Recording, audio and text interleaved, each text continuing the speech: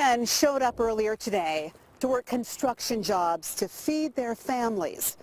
Tonight, they are dead, buried 15 feet, let me show you, right behind me at this site.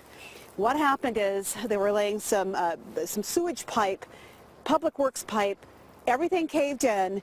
They're underneath dirt that is described as being very much like cement. Let me give you a look at this rescue operation earlier today at about 2 o'clock in the afternoon.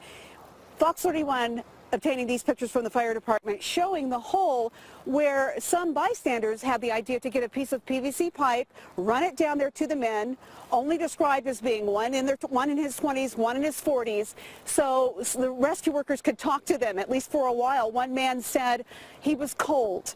They continued to dig deeper and deeper and deeper with these big machines. They got down to the bottom, but discovered that the men had not made it. Now, as we come back here live, I'm going to show you these pictures. Something so touching I just learned from the fire chief. With that piece of PVC pipe, they managed for one man to talk to his family, to hear their voices one last time before he left this earth.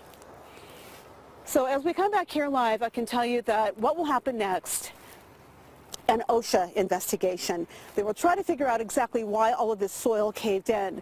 Again, the names are not being released because they're still trying to contact family members from one of the men. So what we're going to do is keep a close eye on here. We've still got about 60 workers out here. This is now our recovery effort, and they will be out here for hours still trying to retrieve the bodies of these hardworking men.